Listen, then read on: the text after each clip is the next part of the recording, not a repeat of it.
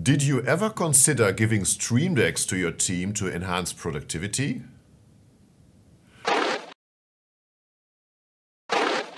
Hi, my name is Andreas Hense and I make videos on business process automation. Today I'll talk about attended robotic process automation, or attended RPA for short. In previous videos, I have talked about the integration of RPA with classic business process management systems.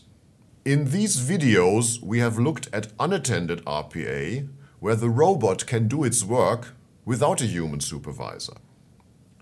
Now, in the attended case, you are literally sitting at your desk and watch what the robot does.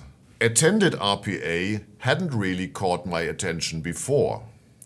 But I believe that I have now found the missing link to put it into good use. It is the combination of attended RPA with a customizable keypad like the Stream Deck.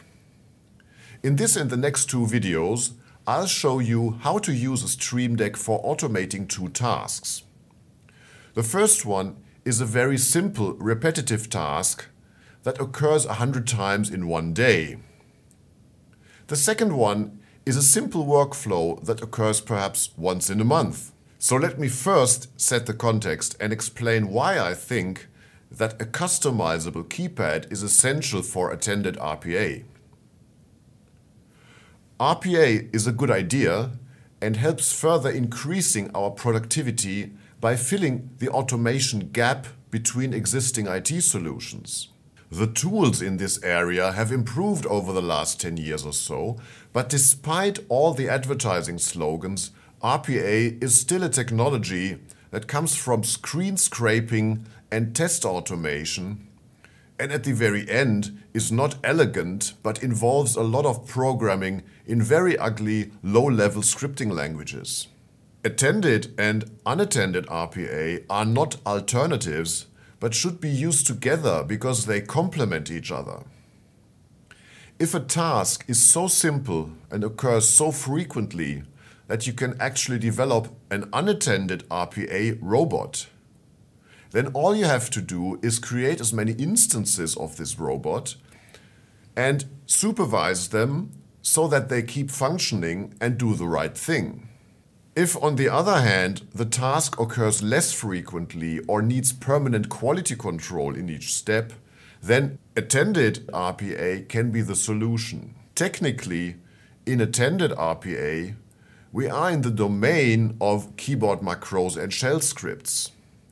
In order to develop or customize solutions here, you need to know about preconditions for executing macros or regular expressions for generalizing certain actions. Keyboard macros and shell scripts are about as old as computers themselves. What kind of value does a customizable keypad like the Stream Deck add here? First, it is our user interface to these attended bots. You can literally have them at your fingertips. Second, the Stream Deck with its icons serves as a documentation for the bot army. My hypothesis is that many keyboard macros and shell scripts haven't been used so far because no one could remember their names. So in the next two videos, I'll show you how to use the Stream Deck for a simple image processing task and for a photo workflow. These are just two use cases I came across myself.